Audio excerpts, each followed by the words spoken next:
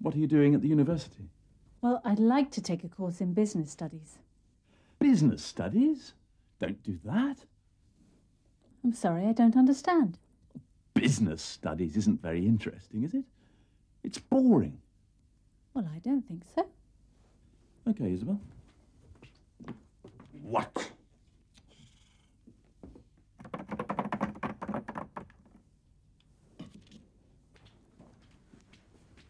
Excuse me.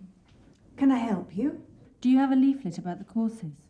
We do courses in art, design, business studies, science, theatre, English literature. I'm interested in a course in business studies. I'd like some information about part-time courses in European business studies. For this course, the entry requirement is a university degree. Have you got a degree? No.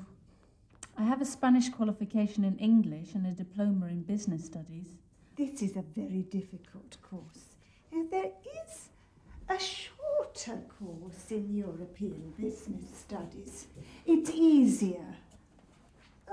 Here is the programme of study. How much does the course cost? It's £400. That's expensive, isn't it? Well, it's a 20-week course. It's more expensive than this one.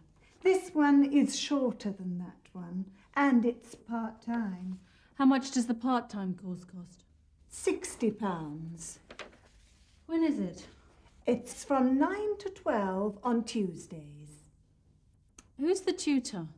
Nigel Parsons is the tutor. And how many students are there in each class?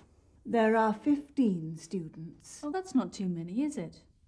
How long does the course last? It lasts 10 weeks. Well, that's fine. I'd like to enroll on that course, please. What's your name, please? Isabel Palathon. Oh, you're Spanish, aren't you? Yes, I am.